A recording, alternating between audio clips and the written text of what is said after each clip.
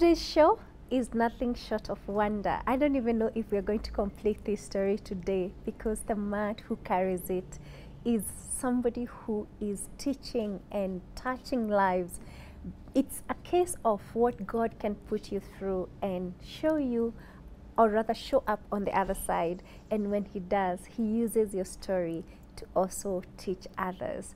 Without further ado, let me welcome Pastor Evanson Muiruri. Karibu sana. Thank you so much, Maureen Waitito, for having me here in the show. Yes. Thank you so much, and God bless you. Karibu sana. Thank you for coming all the way. Thank you. From Keno. Yes. With your family. Yes. We really appreciate you here. Thank you so much the again. Nest.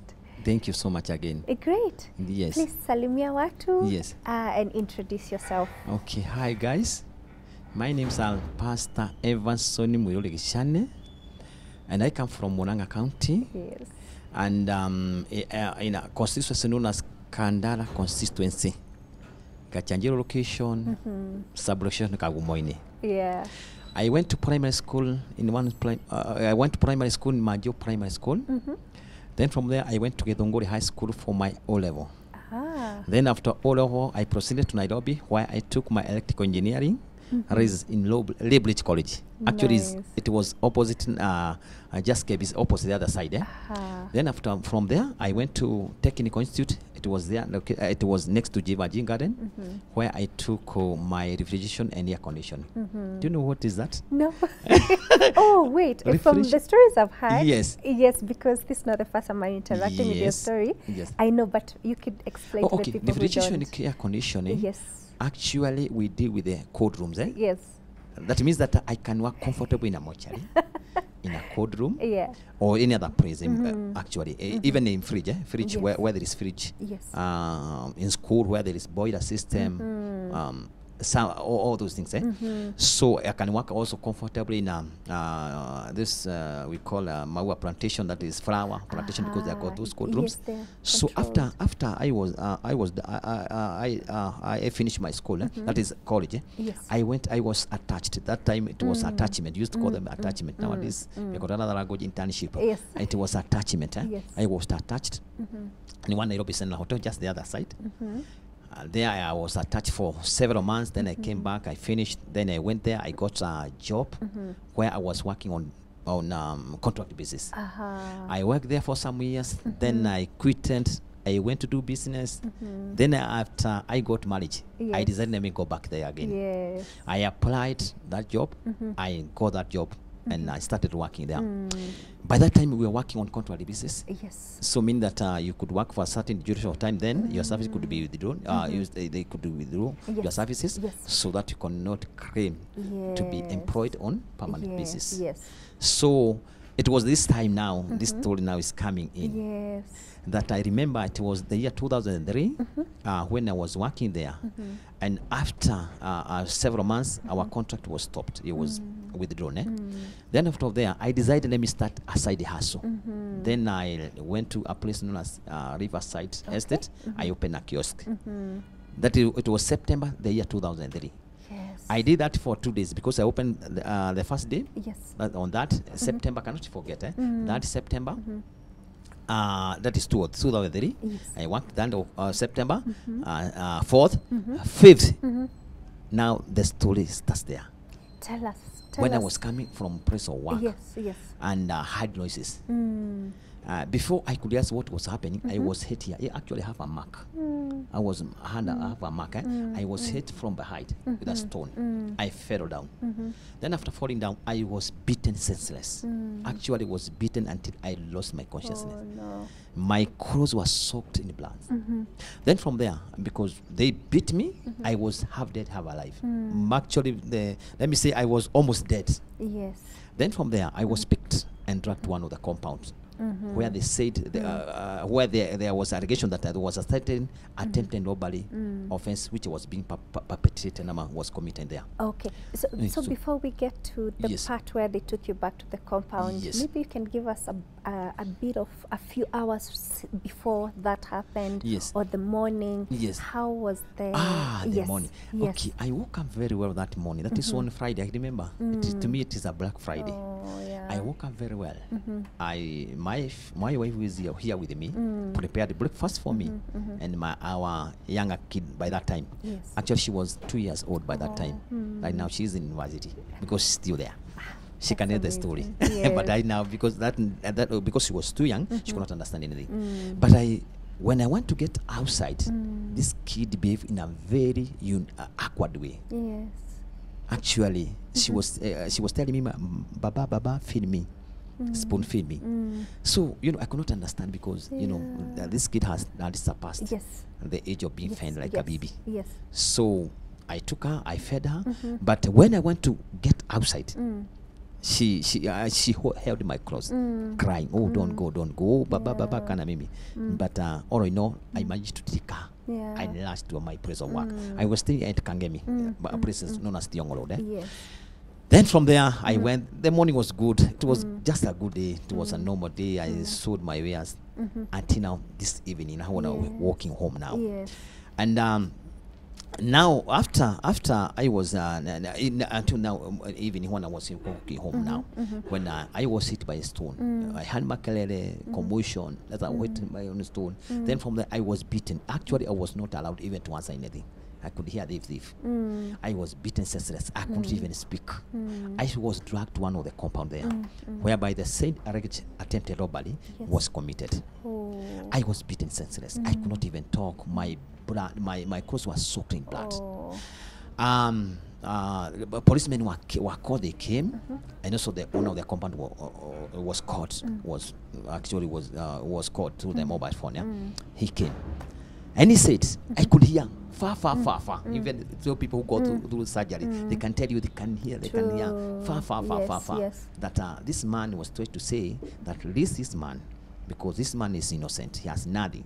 Because the first question that he asked when he came, is there anything that he been stolen? No. Is there anything? Nothing.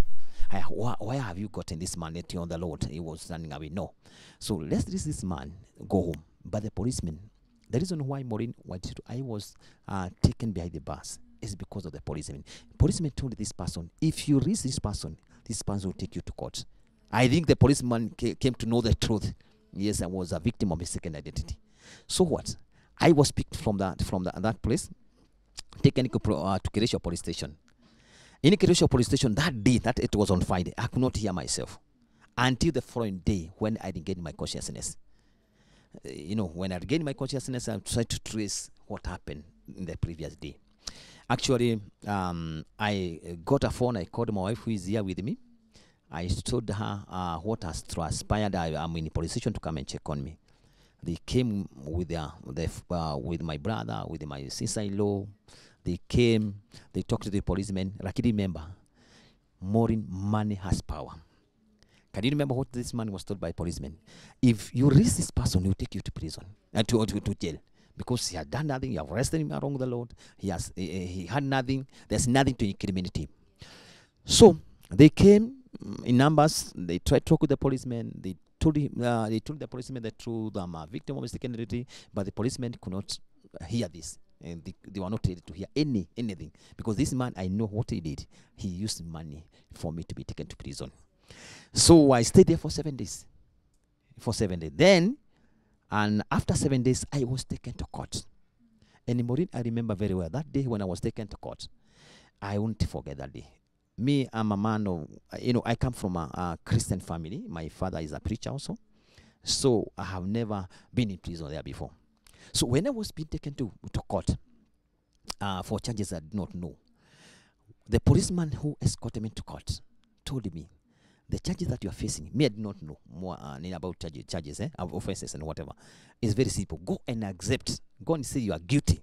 Then you shall get 1 week to clean the court or anything else. But if you refuse, you shall be taken to committee.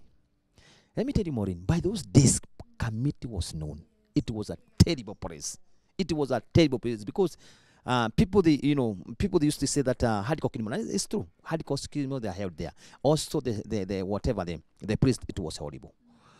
So to me, it was a deal. I accept. I sweep the court. For example, given 7 days non-custodial sentence. Then I go home. And if I deny, I would find myself in committee. So even if you are the one who would have chosen to go as per the advice they were given by the policeman. So I went that morning. I was taken to court. The judges were to me. I was asked by the magistrate. She was a little like you. Guilty or not guilty? I said I'm guilty. She removed her specs and looked at me. Did you hear what I have asked you? Do you know the charge that you are facing here? If you are convicted, you'll be sentenced to death. That's the time when I realized what I was facing. The magistrate, I think she was aware that because of naivety and because I was naive. But that's the reason why I behaved like that. So I was taken to the cell. The magistrate ordered to be taken to the cell and come back in the afternoon for fresh pre-taking. So when I went taken there, I found other men from committee who had come for hearing, mentioning all their cases, their numbers in the cell. I came. I was asking, what is the problem? Because they don't call somebody your name. Farah. Well, Farah na nini? Hiyo ndio majina. Those are the names. Farah ni nini? Nikamwambia, I have been charged ABCD. They told me, if you are found guilty with this offense, you'll be hanged. I was so shocked. I was so shocked. And I waited for my time to be taken back to court. That it was in the afternoon. Sooner when it was taken in the afternoon, now, when I was taken in the afternoon, the judges were to me. This time around, fresh in this time around, I was ready even to lift up my both hands. I said no, not guilty, not guilty. I was almost So she recorded. Then from there, she said you come for mention after 2 weeks, after 14 days. Then your hearing will be a certain date. Then from there, I raised my hand, asked about the bail. Of course, you had learned that from the prisoners. I was told that this offense that you are facing, it is not bailable. I'm telling you, by the year 2003, I'm happy because of the new constitution. It's provided for bail for people who are facing robbery, murder, and treason and other charges. Because capital offense by that time there was no bail. True. So I was, and when the magistrate told me that there's no bail, I even know that if you are found guilty, you'll be sentenced to hang to death. And I want to say this, Maureen, with a lot of humility. People they are saying that there's no death. It is there. It is there. The reason why I have the constitution here. It is there. It is there. The death sentence will be removed from a country when the MP they work on this constitution. It's true. They remove there because it's still on the paper. That's the reason why even today, as I speak here, I know there are so many people who will be sent to death today. You see that case that attracted a lot of attention. So. I went there now, and when I went inside there now, it dawned on me now what I was facing.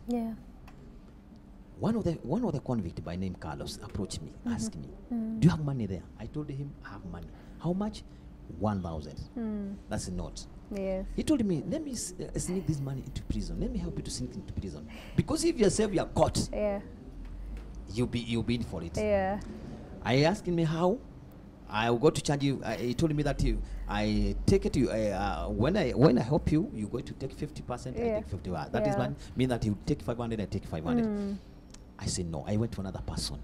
He told me that he got to charge me 700. I get there. Then 70%. I get the 100%. So I went back to Carlos because I had to say it was a better deal. It's good also to know. I'm happy more than you have called me here, so that I can share my story, so that these people, especially young people, they have to understand where crime can take you. Me, I was a victim of mistaken identity, but there are those people who have committed crime.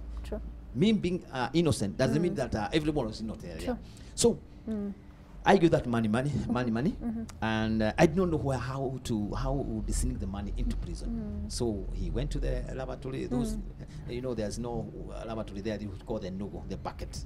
Even there, it is that even bucket. In the yes, it is there. So they went to that corner. Then he came back and said that the money has been put well in the safe. Ask him, what safe? Could you tell us? What is it? I did not know that the safe that he was talking about was Anna's. Yeah. What? Yeah. How do you know? The money was put there. Then from there, we are abandoned to the Mariam. There before there was no bus. Nowadays, people, you know, wafungwa they have got privilege that they can be transported with a bus. It was a Mariam. By that time, it was around. And I want to remember. I remember they say that day that are being transported to Kamiti, we were with KileleshwaPolice. Yeah, in the same lorry, KileleshwaPolice, knowing was facing the golden scam. You remember the case of the golden scam that he had. You saw with him in the same Mariam sitting. Actually, we were sitting down. I don't know whether he was an error because he was so much astonished by what perhaps he was facing by that time. So I was taken there. And we were abandoned to that Mariam, moja kwa moja, until Kamiti maximum prison. We call it Kamiti maximum prison. Maureen, finally, I was in the most dreaded prison in the world. Kamiti prison is the most dreaded prison. So when I went there, the greeting that we received, you know, when you have the visitors, you have got the greeting, you hug them. There is no hugging there. No, hugging is rungu. Rungu, remove your clothes. You have to strip naked for these people to check if there is anything illegal. You want to sink into prison. So we were removed all the clothes. In fact, in a kiwanja, not even in a certain room. Let me tell you, by those days, I don't know whether it's still happening. And in fact, we have to refuse them in the strongest time possible. We have to tell people. We have to tell these people the way they treat people. They should treat people in a humane way, because not anybody who is there who are committing offense. Even those people who are committing offense, they need to be treated with dignity. So we remove the clothes. We are checked. That are checked. Everything. How do they do it? Because I think already when you're naked, it's they check everything. Lift up your mouth. They check. Can you kneel down? Can you score? They say check even behind. And I want to tell you, in the process, one person, I don't know, he had not put his marufuku well in his anus. So it fell down, cigarette, one packet. Oh no. He was beaten. One packet? One packet. Oh, we are talking about one packet? Yeah. You'll be shocked to hear that even the packet, even phones, 5 phones, they couldn't put them there. There is another world. Let me tell you, Maureen is another world, which is different, totally different from this world. So that man was you know, when you are arrested, when you are caught in that place, you'll be taken to cell. There is a cell there. Yeah, a cell, another cell. No, this is for the remandees. Or the people who... Let me tell you, in a prison, there is cell to discipline the errant prisoners. If you are caught, for example, with the marufuku, we call it marufuku, contraband in language, you'll be taken to cell. The cell is waterlogged. There is water there. And also you'll be getting 1 meal for 7 days. What? Yeah. That's pretty terrible, by the way. You know, people, they don't tell the story. They fear. But I'm here now to speak out the story. It's better also I speak out so that if there's something can be done, let's be done. Because these are our brothers, these are our sisters that end up there. Even these people, I've seen even the MPs there who have ended up in those places. So it's better they make this place to be a good place. So I was from there, you know, for example, when you're a new person, you have to go through the duty office, call it duty office, so that your name can be entered next of kin. So there is a process before you're admitted there. So they say we went through this process. And by the time when I was finishing, Carlos had already disappeared with my money. So I remained with 0. So from there, I was taken number 56. Brokoi number 56. When I was taken number 56, let me tell you, you find other people there, criminal. People they don't want to. This I don't know how to put it them, but these are mercenaries. You know, even being taken there, it's not the way you escort your guest. Oh, babe, what? No, those language. When I was taken there by Askari, I was pushed inside by with a foot. Inside. So you know you are handing to people. Now when you're handing to people, they are pushing you back. And the door now is closed. They ask me, what do you have? Give us something. I told the story. I had to know the story. Hand money or Carlos or what. They told me now, we don't care whether Carlos went with the money or not. We want something or no. If not, that's not so. You got to stand there at the Nogo. We have got the Nogo now. I will teach another time or in Nogo now. It stand for Nogo stand for the bucket. It is a bucket which contain human waste. At night, you know, prisoners they don't go outside. They have to. There is a certain bucket there where they deal with themselves long call and short call. Yes, it is called no. It is their corner. I slept there standing, literally standing until morning. Let me tell you, even if it is sleeping, let me tell you, by that time there was no beddings. Yes. It was bare floor with nothing by that time. Oh no. So the bedding that they used to cover themselves with their clothes, under your palm. The other hand used to be to serve as a pillow. Oh, so you can imagine you're sleeping like this. So it was terrible. Yeah. So, and also the whole, it was thinking, because especially where I was put, I found other people, even around me. I was myself. I was also bleeding. I bleeded until the clothes were soaked in blood. And I was thinking also. But I found other people now, me I was better, who had gunshots. Oh no. Gunshot wound in their stomach, in their legs. So it was terrible to me. In fact, when I reached there, I became, I felt better. I saw my case was better because I compare myself with other people with gunshots. Yeah. Gunshot. Actually, they are using the water even to try to squeeze them, to squeeze get the pass out of those. Now, now by that time in MPT, I don't know what is happening today. By that time, no one who would take you to hospital. I don't know what is happening today. The policemen who are there, the prison authority by that time, it was very careless by that time. I don't know whether that changed, but I want to believe that it has changed. So it was terrible night. You can imagine you have not committed an offense. You are in prison. Yeah. Now you are slept there, standing. Then no go.